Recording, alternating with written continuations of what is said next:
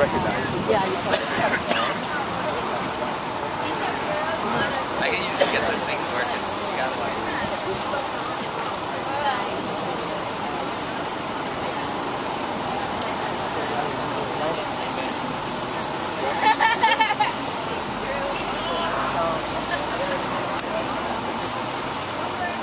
We'll get there, Jerry.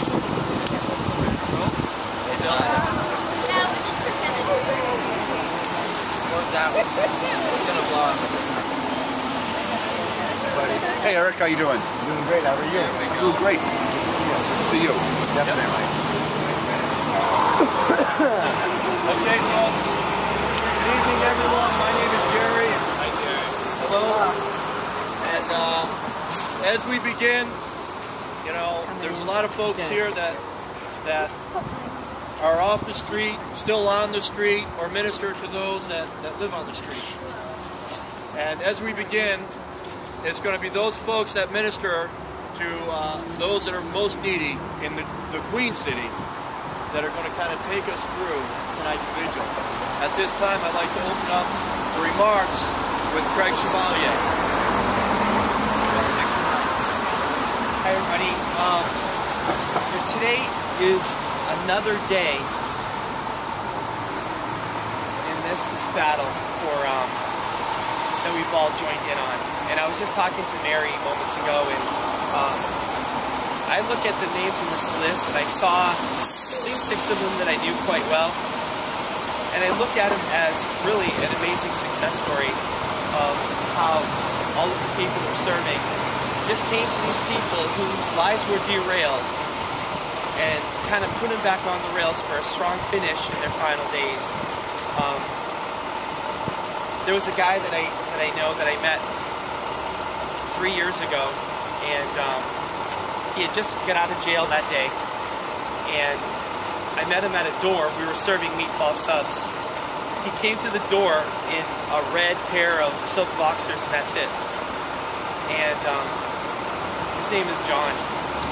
And John was a very, very difficult man, and he wouldn't accept anything that we had for him that day. But over the years, we got to know him, and we just got to love him every time we saw him. And over that time, he became just this most vibrant example of just of love that you would ever know. And what ended up happening is that instead of me ministering to him, he was then ministering to me, because every time I saw him, he was just spectacular. He was just great. He knew that he had locked in his salvation with the Lord, and he knew what he was facing for eternity, and he was happy in that. His circumstances were really difficult in this world, but he knew where he was headed. And he died this past summer, and he was one of the names on those lists. So I just like us all to just be thankful for the opportunities to be here in these streets of Manchester, to run into these names. It's really a redemption story, and that's what Christmas is. This is a story of redemption for all men. It's an answer that is available through Jesus for all men. And so we just lift that up to the Lord tonight. We just ask Him to bless this time with us, to as we reflect, prayerfully reflect on all of the things that have happened this past year, and the names especially on this, remember them.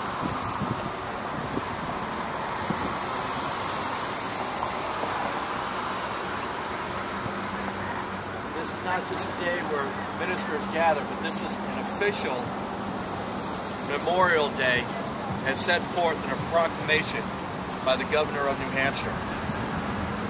And I will read the proclamation. State of New Hampshire, by His Excellency John Lynch, Governor. A proclamation. Homeless Memorial Day. December 21, 2012. Whereas citizens across New Hampshire will gather together on December 21st, 2012 to honor and remember homeless individuals who have died in New Hampshire, and whereas the first day of winter, the longest night of the year, is an appropriate time to reflect on the difficulties faced by those without home or shelter.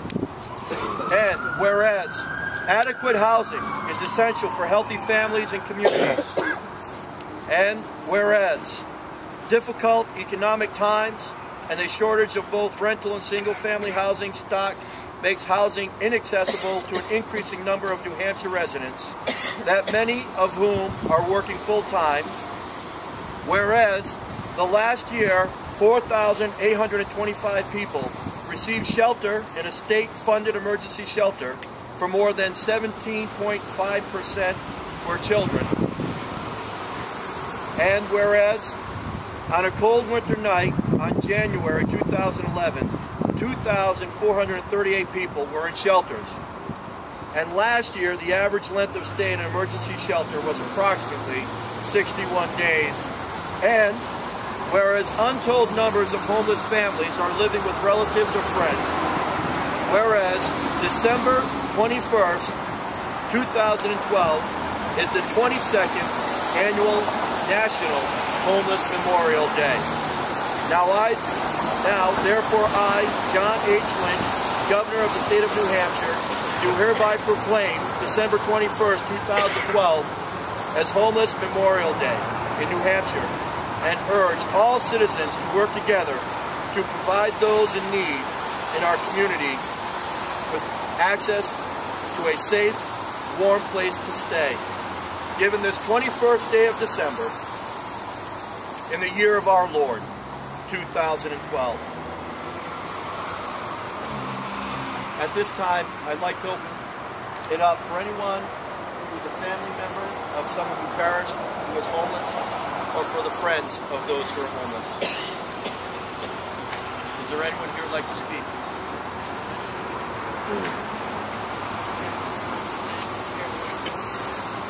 My late fiance had passed on April 3rd, 2011.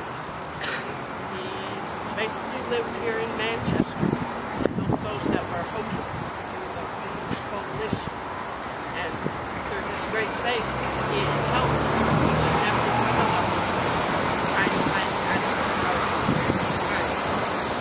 He had suffered being on the streets. While on the streets,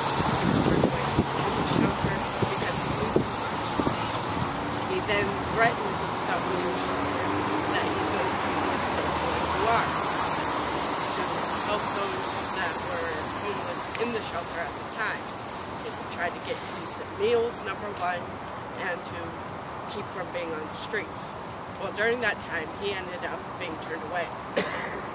He then lived on the streets for 5 years, where he suffered sexual pneumonia, where he had to have half of his lungs.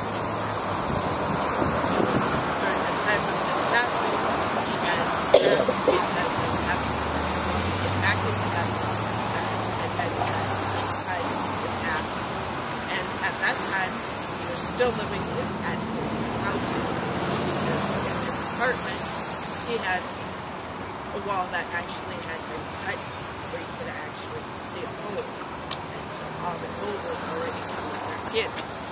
And so at this time, he basically tried to help those that were homeless. Thank you. Thank you. Is there anyone else?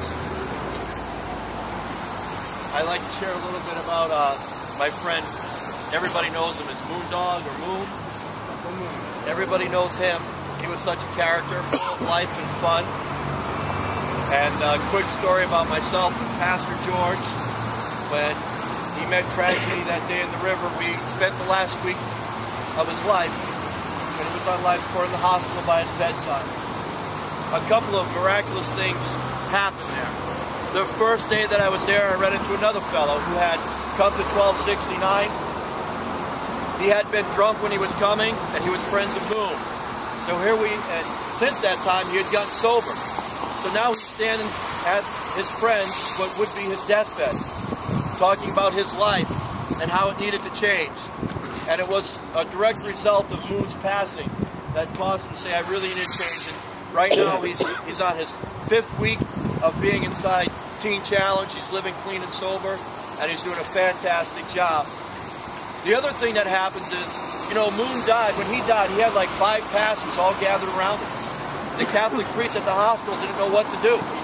So it was really just a marvelous occasion, a celebration of life. And he was also surrounded by family and friends, which is an unusual case for someone who lives on the streets.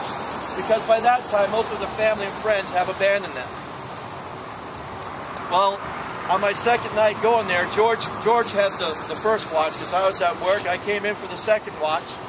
And me being the humble, quiet man that I am, I walked into the hospital room. I said, "Let me tell you about Moondog." And I began to tell his daughter how God was in hot pursuit of her father. I began to share how Moondog and I had met and been together several times in 1269. And at one point where he was broken, he said, "Jerry, I know that I need to be saved and I need the Lord." And I held his hand, and we prayed, and he accepted the Lord Jesus Christ as Savior.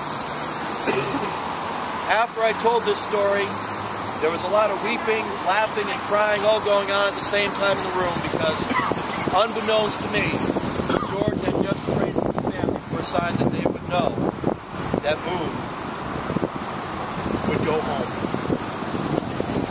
Now, Moon liked to play the drums. And I don't believe that it's a coincidence or a happenstance or a circumstance, but that this is one of those divine appointments. Because right now we're going to have Chris Kavanaugh play a song. And when Chris picked this song, I'm sure he had no idea what he was doing. Chris, I know that you knew what you were doing. And what I mean by that is, the significance of this song, at his memorial service, they had a video of Moon playing the drums. The song that played in the background was the song that Chris is going to play for us. And it was as though Moon was playing along.